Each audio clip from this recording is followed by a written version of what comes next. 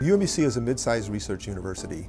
We're right in the hub of the Washington-Baltimore technological area where there's many national labs, there's lots of high-tech industry, and there are close collaborations between our faculty and members at each of those labs and researchers at each of those industries. The Department of Physics basically is constructed around 4 different research areas: astrophysics, atmospheric physics, nanoscience and technology, and quantum optics and quantum information. We have 50 PhD students and 160 undergraduate majors.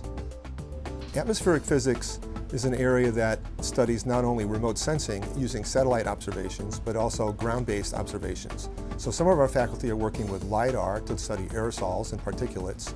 We have faculty who are interested in cloud physics, faculty who are doing research in wind and turbulence and hurricanes, and faculty who are also interested in making satellite instruments themselves. There has been several breakthroughs in our studies in terms of how man-made pollution is affecting clouds and precipitation. So how is the pollution that we put up in the atmosphere is delaying precipitation or increasing the lifetime of clouds, or in some cases killing clouds and change the way the atmosphere recycles the water before it rains. JSAT is the Joint Center for Earth Systems and Technology. So that is a cooperative agreement between UMBC and NASA Goddard, and greatly enhances our ability to teach in atmospheric physics and to do research in atmospheric physics, because our students and faculty members have access to NASA Goddard facilities, and we collaborate directly to NASA Goddard scientists doing all sorts of experiments and modeling activities. The research in quantum information and quantum optics is one of the most famous groups in our department. And these people have been doing cutting-edge fundamental science for about 20 years at UMBC. Our research is primarily focused on quantum computing and quantum communications. This is high-risk, high-payoff kind of research where we're actually building quantum hardware that may have the potential to dramatically influence the way we process information. Nanophysics is a very wide area, and we have several faculty working in this area, from bottom-up construction of devices and to top-down kinds of construction. We have people in nanophotonics, people in semiconductor nanotechnology, and people doing magnetics. I work on thin films, surfaces and interfaces, trying to understand how to make films that are of the order of 1,000 to 10,000 times thinner than human hair, and what are the properties of these films and how we can actually change those properties to make them match our desired applications. UMBC's astrophysics group is largely involved with studying active galactic nuclei, galaxies, and cosmology. And they are closely related to the NASA Center, the CREST Center, the Center for Research in Space Science Technology, that is cooperatively run between us and NASA Goddard Space Flight Center.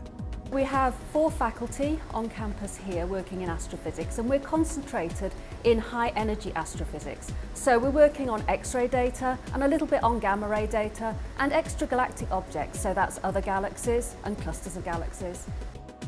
The work we're doing in ultrafast optics centers really in a couple of areas.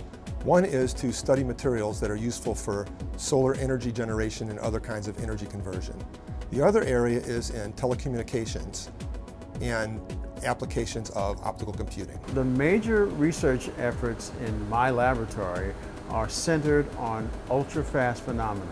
That is phenomena that occurs on an incredibly short time scale of a picosecond, which is a trillionth of a second, or a femtosecond, which is 1,000 times shorter, or a quadrillionth of a second. So I'm really interested in fast processes and semiconductors, in biological systems, in optical fibers for communications, and things of that nature. One of the great things about the physics department at UMBC is that we are small and yet hungry and eager to work with our students.